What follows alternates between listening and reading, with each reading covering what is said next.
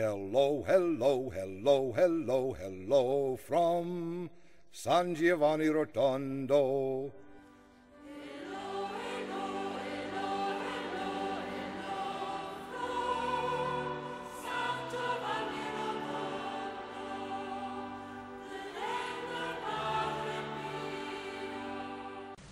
Hello from San Giovanni Rotondo. I am Brady White, your host. Welcome. I hope that you will enjoy the episodes I have chosen. So, let us sit back, relax, and enjoy. Well, people, today I have a special guest, and this is Father Antony.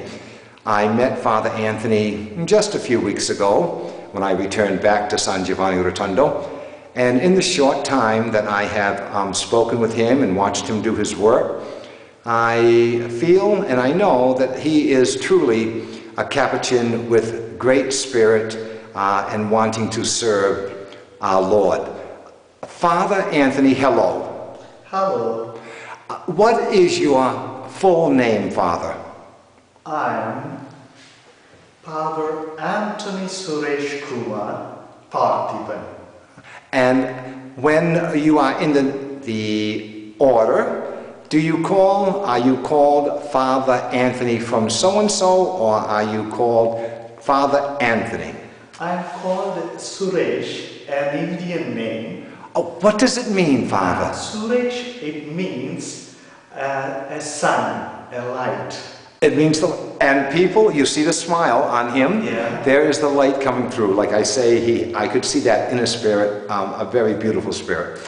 Well, Father, let's begin when you were young. Where are you from? You are from India? Yes. And what part of India? The name of the town or state? Okay. I am from India, the southern part of India, a state called Tamil Nadu. Tamil Nadu is a place, the people speak a language called Tamil. Oh. Tamil is a language, very, very old language, very, very ancient language, as that of Latin. Because this language has got a grammar of 2,000 years ago. It is from 2,000 years, the grammar is Yes. from the 2,000 years ago. Yes. And did you say there is a connection with Latin? Yes. This is, they say, according to the history, it is before Latin. Before It is Latin. before Latin. Latin. Very interesting. Because it's an ancient language.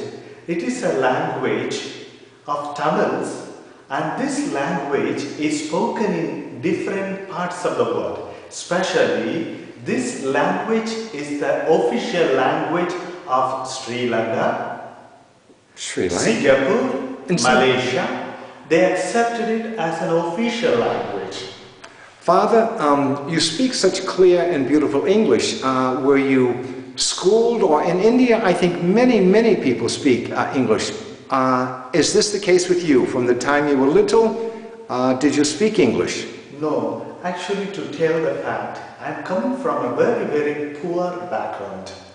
My village is a very, very poor village where poor people are living, downtrodden people are living. I'm the first one in my village who became priest, who began to come to Italy to study.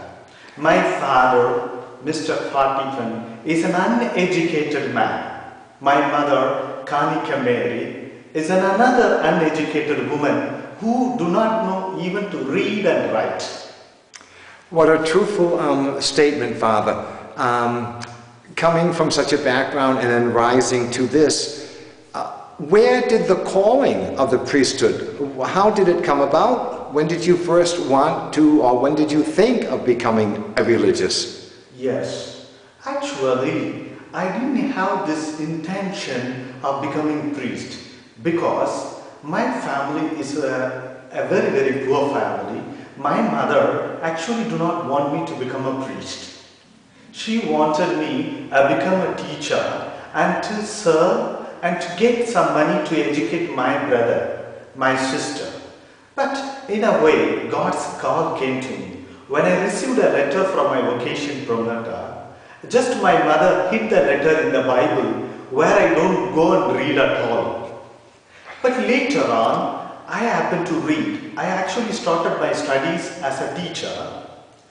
In between, I had a little a time of pass. I returned home because I was not happy in the teacher training institute. Oh, Father, so do I understand you were a teacher before Yes. you became Yes. a Capuchin? Yes. Interesting, okay. I was not that happy to be a teacher because there is something pricking in my heart. I want to become a priest. I want to become a priest. That was the thing that was pricking me.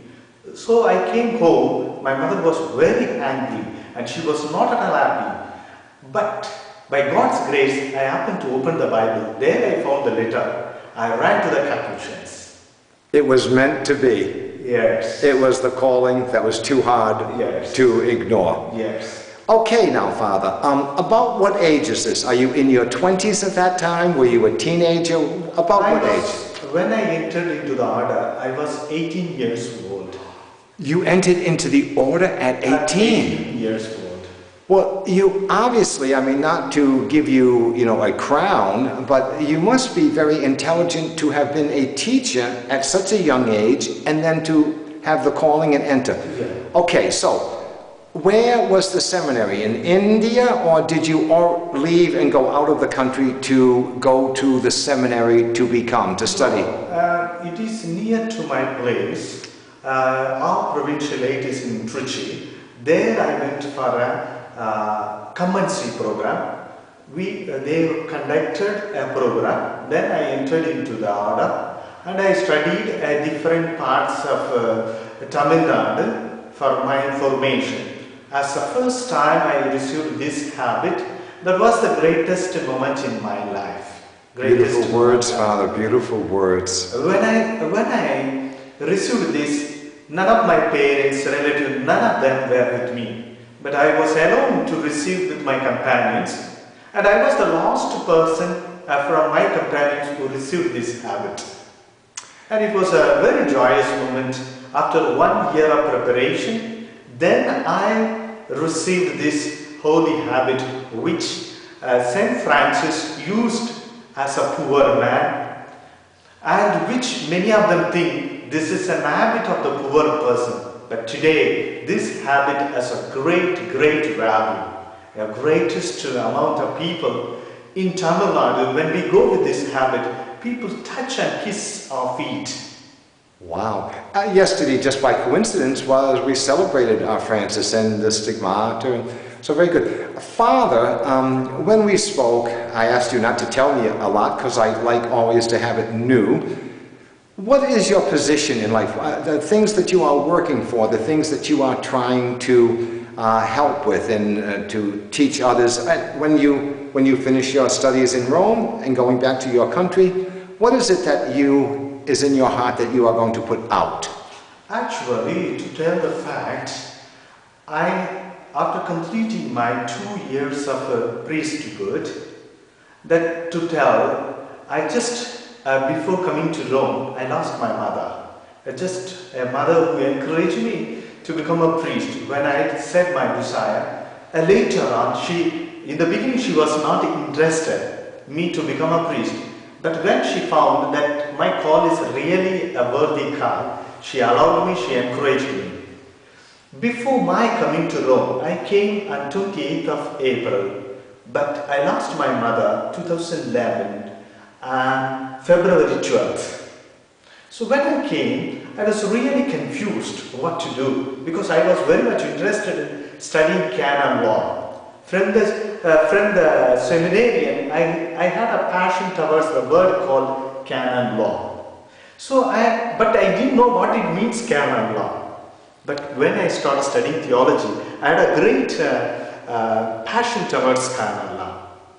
Then I did my dissertation of BTH paper on canon law with a very renowned scholar by name Y. Gurudiyaraj, one of the diocesan priests who encouraged me to study.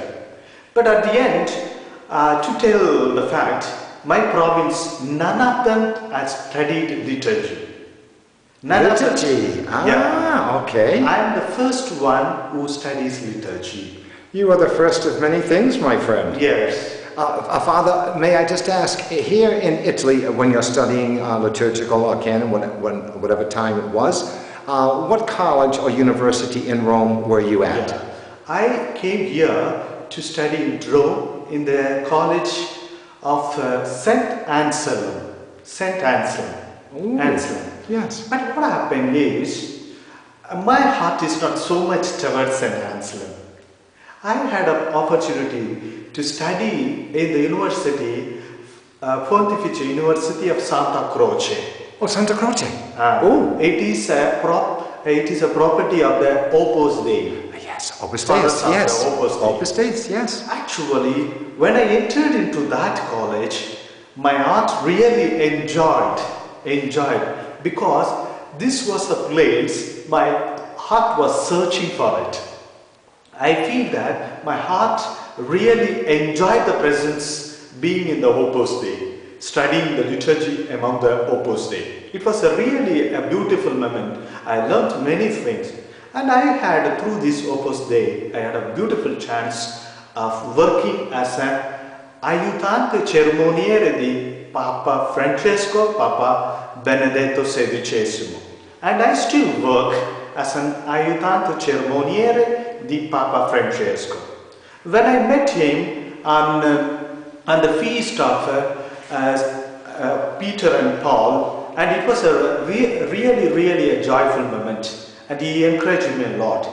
And the master of ceremony, Padre Guido Marini, and he had encouraged me a lot to do this service in Vatican. I really enjoy serving there.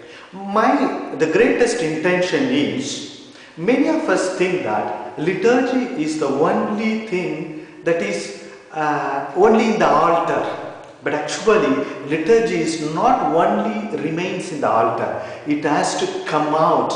Liturgy is a life.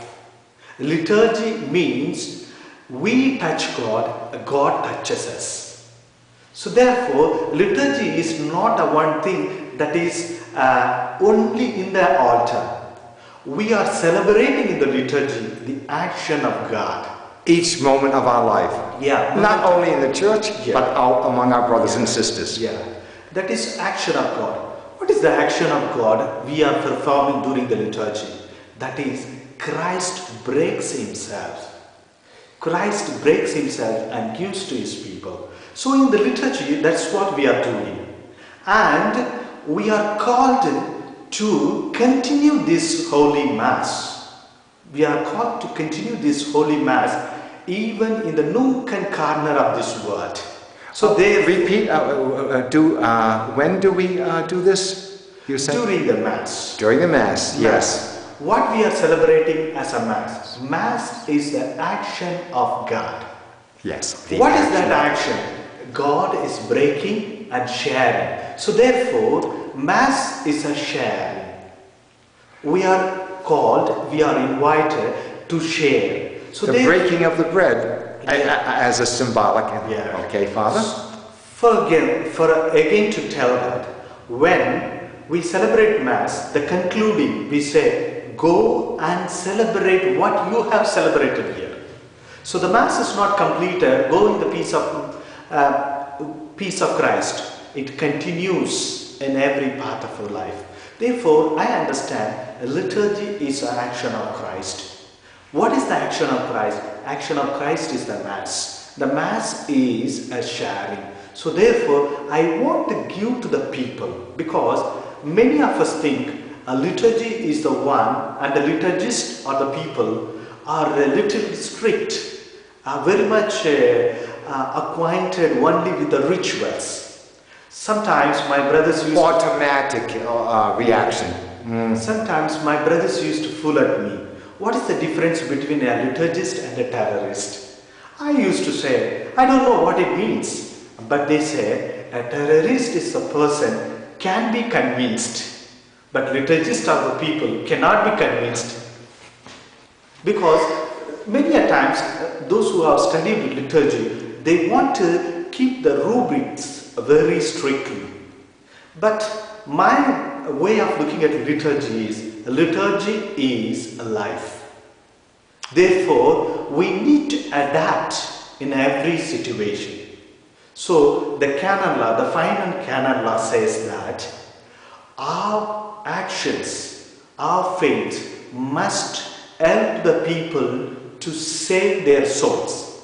So therefore, whatever help the people to save their souls, we need to do. We need to explain through liturgy. That is one of my desire, and I would like to transmit this knowledge of liturgy in the way of a Franciscan perspective. Franciscan perspective, that is my way of. And now, still I'm doing a book on Mass. You are doing a book on Mass in English? Yes. A book on English, in English, yes, about Mass. Is one of my professors is helping me to do that book. So far I have not completed, still I am going on. I hope that book will help me to explain what I have studied, what I am deciding to give to people.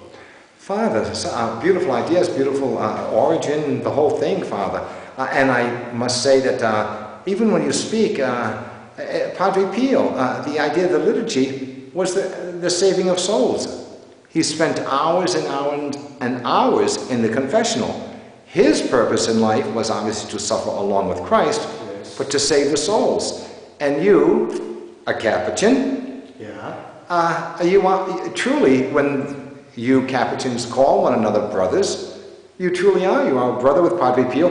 And you're young, and here in the photo, just over your shoulder, is Padre Pio looking at you, with being in San Giovanni Rotondo now, Father, before we close. Do you feel the presence of Padre Pio? And when was the first time you heard the name Padre Pio? Yeah. Okay? When the first time I heard the name Padre Pio, so we call it in my language, Padre Pio, as Kaya Patta Mudal Guru. Kaya Patta Mudal Guru. It's a language called Tamil. Kaya Patta Mudal Guru. It means a priest who received the wounds. The priest who received. Because I read a book on Pio, Kaya Patta Mudal Guru. Were you a student or priest at this time? Again, I was only a novice at the time. You were a novice. Okay, Father, good. That's what I wanted to get to. It was 2000. When I received this news, I was really fascinated very much, and I went on reading that. And which I liked in him is saving the souls through confession. And I, these days, try my best to do something what he did. So in that I understand him. His mission was suffering. Through suffering, he started preaching. There are so many people like Teresa of Avila and Teresa of Sight Jesus. All these people suffered. They have not went around to preach. Rather, they suffered inside, and their suffering transmitted, and there were so many people converted. So therefore, I look at Padre Pio as a suffering servant who suffered for preaching the word of God through reconciliation, through pain and suffering. And the Mass, Father? Yes, especially when he celebrates Mass. I find him that every word he pronounced, he wanted to bring heaven into the earth. I remember at this venture a quotation given by one of my friends, one sister, a Clooney sister called Judith Fernandez. She said, Father Suresh, Father Antony, whenever you celebrate, you are bringing Jesus on the altar. So therefore, I request you to be Jesus in all time to all people. That's what Padre Pio did in his life. Actually, when I received all this message, I transmitted to my younger brother, Naveen Kumar. And this little young man has a lot of passion for Padre Pio. And he said, Anna, that is brother, I would like to build a little grotto in our village for Padre Pio. When I received this news from a young man, it was really a great thing for me. Because I never thought that the young people are attracted. But my brother is very much attracted. He never heard many things about Padre Pio. I just shared little things, but he had been very much fascinated. But when I came to Giovanni Rotondo... Is this your first time, Father, in San Giovanni? This is the first time, very first time. I had the desire, long time desire to come here. I had been trying many times after my coming to Rome. This is the first time that I am very much happy that I am staying in the place where Padre Pio walked. I am eating in the place where Padre Pio ate. And I am standing and speaking in the place where Padre Pio sat. And I am hearing confession in the church where Padre Pio did it. So really it's a great blessing. And to give this particular interview with you, my dear friend, I'm really happy that I'm really full of joy to express this. Believe me, Father, the people watching Hello from San Giovanni Rotondo can see you are full of joy. I just want to touch base on have you celebrated the Mass in the private chapel upstairs where Padre Pio celebrated Mass privately? Yes. You have? Yes. That Beautiful was experience? That is the greatest gift that I got in Giovanni Rotondo. It is when I first time entered and celebrated Mass in that place, I really the upstairs where 2 years Padre Pio suffered and not able to celebrate Mass for the public. I just entered into the chapel. First time when I celebrated, really I felt the Spirit. That Padre Pio helped me when I knelt down, when I took the Holy Host, the Jesus Christ and the wine. I really felt the desire, the pain, what Padre Pio added.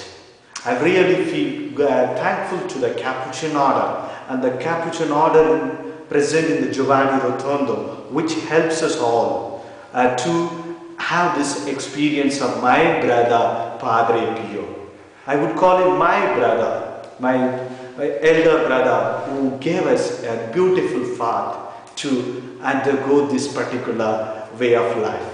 And I always like to make a color for the people that watch Hello from San Giovanni Rotondo by either visiting the garden, outside, inside a church, inside the cloister. And I always like to bring up little special facts. And as you well know, and I think is always very special to me, when I do attend Mass in that little chapel, that now with the plastic on the floor, the plexiglass, let's call it, when the priest walks on it, you hear the creaking, but those creakings to me are the sounds of Padre Pio moving about when he celebrated Mass. Really? Truly is. Father, we have really spent a beautiful amount of time with you. You certainly are an example of what Padre Pio, what John Paul, what St. Francis, and please just at least touch on Mother Teresa and the great work that she has done in your country. Yes. And around the world, never mind your country, all throughout the world. A woman who is so beautiful, despite physical beauty, from the inside she was so beautiful that even her features become beautiful. Yes. And was she one that you watched or when you were younger, that you heard of her and you admired her? Yes. You did. I had a beautiful experience to tell about Mother Teresa. When I was a little boy, I also studied in an orphanage. So with me, there were some students from the Mother Teresa convent. They were orphans. At least I was able to have father and mother and brother, sister, but they didn't have anyone. So when the sisters used to come to visit those children, the sisters of Mother Teresa, when they used to come to meet those children, orphan children, I really felt I would have born an orphan, because the love and concern that they showed towards those children. They take utmost care. They look at and they do the service for those little children like their own mommy, their own sister. So really I felt that I should have born as an orphan boy to receive such a love. So the Mother Teresa sisters in India, they do a lot of service for especially the orphans, the poor men, the poor ladies who are downtrodden. Today we could see there are a lot of widows in India. They are all well taken care by the Mother Teresa sisters. And also I remember a beautiful incident, and I watched a video clipping which I used to preach to so many sisters when I speak about poverty. So I saw a beautiful video that in her convent she sits in the corner during the prayer in the floor. I just make a beautiful narration of it, saying that she every day should sat in the chapel at the corner to show that she was a cornerstone of charity. And I used to request the sisters while I preach a retreat, let us be a cornerstone of charity, who is Christ, who represented everything, whom we are supposed to represent. Mother Teresa did it. She remained as a cornerstone, as a poor sister, and heard the Mass, participated in Mass, and she really represented the cornerstone Jesus Christ in our life. Father, what a beautiful moment to end our interview. The cornerstone, what a beautiful image that one can take from that. But before we do close, would you please, if you want to say a blessing in your original language and then also in English, just to give us a blessing for those who are watching Hello from San Giovanni Rotondo. I'm so happy to give a blessing because I am very much blessed. I came from a very poor place called Tachambadi, a little village. Today I stand near to Pope. I'm able to talk to Pope Francis. So this is a gift the Lord gave me. So I would like to give and transmit this gift to you, first in my language, Tamil. எல்லாம் வல்ல இறைவன் தந்தை மகன் தூயாவி உங்களை ஆசீர்வதித்து பராமரித்து எந்நேரமும் வழி நடத்துவாராக. May Almighty God, the Father, Son and the Holy Spirit bless you, guide you, protect you. Amen. Amen. Father Anthony, God bless you in your mission in life. God bless you. Thank you very much. Well, I hope you enjoyed that. Let us not forget our brothers and sisters during this time. Let us pray now the prayer that Padre Pio loved so very much, the Hail Mary. For all your intentions, please join me in the Hail Mary. In the name of the Father, and the Son, and the Holy Spirit, amen. Hail Mary, full of grace, the Lord is with thee. Blessed are you among women, and blessed is the fruit of thy womb, Jesus. Holy Mary, Mother of God, pray for us sinners now and at the hour of our death. Amen. Our Lady of Grace, pray for us. St. Pio, pray for us. Now remember, even though I'm away, you can email us at padrepioinfo@aol.com. Again, padrepioinfo@aol.com. Until next time, goodbye, goodbye.